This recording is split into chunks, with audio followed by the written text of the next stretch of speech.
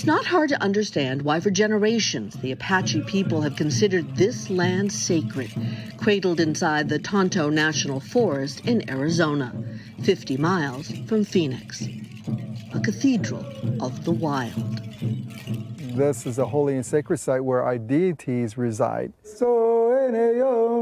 Dr. Wensler Nosey says he will lay down his own life if that will stop a proposed copper mine. It's sad, but sometimes it even takes death for people to understand what's wrong in this world. But we cannot be afraid. He says mining here will extinguish rituals like this sunrise ceremony, rarely seen by outsiders. It marks the coming of age for Apache girls. 4 days and 4 nights of dance and prayer. Dr. Nosey has been camped out at Oak Flat for more than a year, often with his daughter and granddaughters. Because beneath this beautiful place lies a fortune, one of the largest copper deposits in the world, 1.5 billion tons, which the company has already spent $2 billion exploring.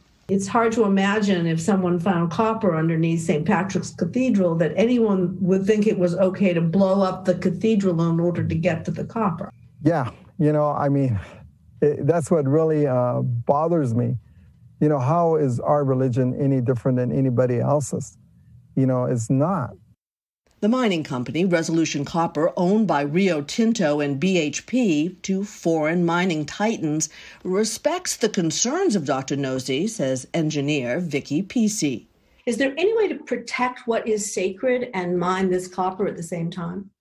Actually, that's some of the things that we've been doing so far. She points to a tribal monitor program they've put in place to facilitate dialogue. We've avoided many sacred sites and sacred areas, including Apache Leap, where warriors jumped to their deaths during the 1870s to avoid imprisonment by the U.S. cavalry.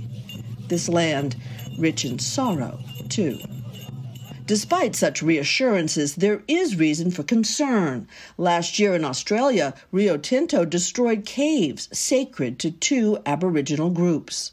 The destruction was so severe that the CEO of the company actually resigned.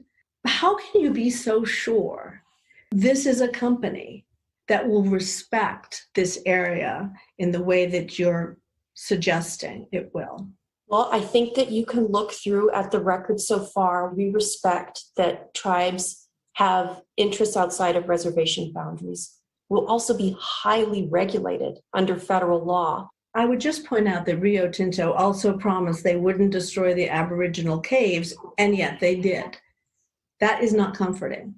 We have no authorization to mine here. If they get permission, the company projects extracting 40 billion pounds of copper over 40 years, supplying up to 25% of U.S. demand and creating more than 1,000 jobs. The Arizona economy could rake in $1 billion every year for decades, with billions also generated in federal taxes. But there is a problem.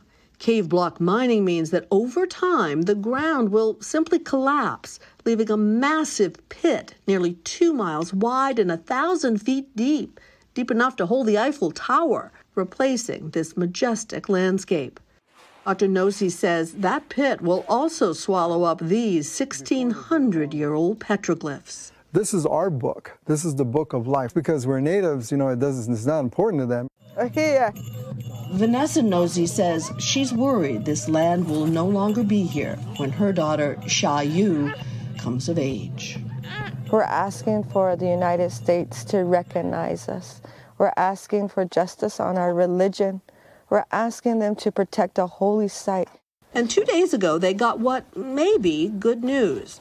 Everything is coming to a halt for at least a couple of months as the U.S. Forest Service abruptly withdrew the environmental impact statement required for the land transfer. We've had extensive conversations with the Nosey family. I don't know if you've had the opportunity to meet them yet. I have not had the opportunity to meet Mr. Nosey, but we would love to. That, says Dr. Nosey, is news to him. He told us if she wants to talk, she knows where to find him. At Oak Flat until the very end. You're not going anywhere. I'm not going anywhere. One of Dr. Nosi's lawyers told us yesterday that they still consider Oak Flat on death row, despite the Forest Service action earlier this week. They said they're just changing the execution date. And by the way, an update on those Aboriginal caves that were destroyed in Australia that we mentioned in the piece. The Parliament of Australia said that Rio Tinto, quote, knew the value of what they were destroying but blew it up yesterday. In light of all of this, late yesterday, the chairman of the board of Rio Tinto and another board member stepped down in light of what they called the tragic event. Oh, and by the way, the price of copper soared last week. Back to you guys. Cynthia McFadden for Cynthia, thank you. Okay, Cynthia, thank you. Hey, thanks for watching our YouTube channel. Find your favorite recipes, celebrity interviews, uplifting stories, shop our favorite deals, and so much more with the Today app. Download it now.